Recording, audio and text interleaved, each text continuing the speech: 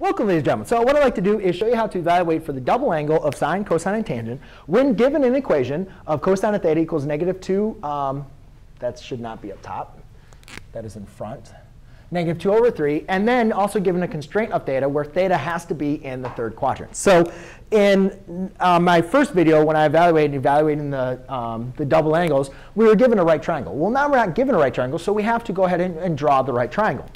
So I already solved this problem, so I'm not going to do that again. So let's go a little bit higher, because I'm going to have to use the whole board, which I found out in my previous video. OK, so we have our 4 quadrants. All right, so it has to be in quadrant 3. Now remember, the hypotenuse can never be negative. So that means cosine has to be negative. And remember, when you're drawing a right triangle in your quadrants, you're always going to use a central angle. That means theta, your angle is always going to have a point at the origin. And it's also going to be off of the x-axis. So I need to do something in the third quadrant. So that for any triangle in the third quadrant is going to look like this. The negative, that has to represent for negative cosine. That represents theta. There's my right angle. Now, I don't know what sine is, but I do know that sine is going to be negative, right? Because since you're going in the third quadrant, I know my sine is going to be negative. And my hypotenuse is going to be 3. So therefore, to go ahead and figure out what is going to be my opposite side, or my height, I'm going to have to use Pythagorean theorem. So I can do -2 squared. Right now, we don't know what that is. We just know it's negative. So I'm just going to call it x plus x squared equals 3 squared. Well, that becomes 4 plus x squared equals 9. Subtract 4, x squared equals 5. Square root, x equals plus or minus the square root of 5. And as I mentioned, since this is going down, we know that this has to be a negative. So it's going to be a negative square root of 5.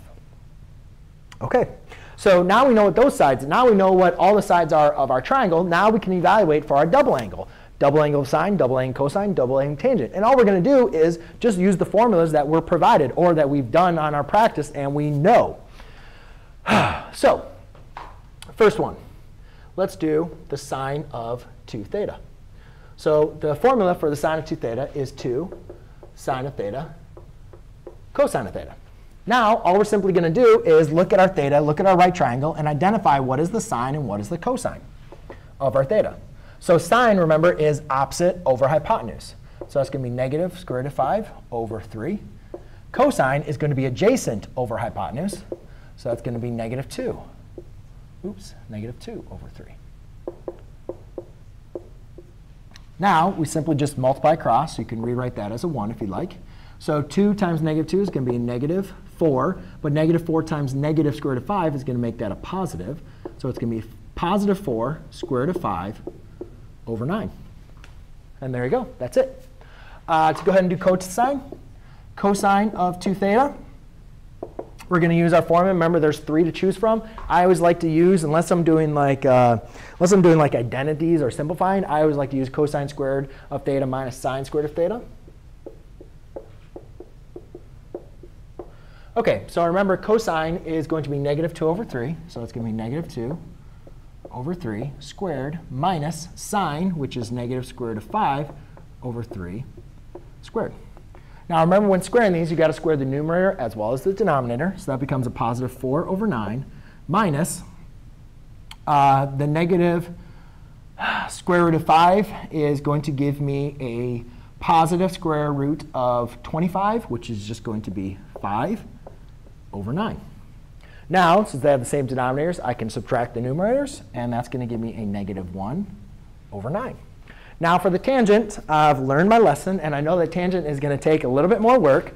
So I'm going to start all the way over here for tangent of 2 theta.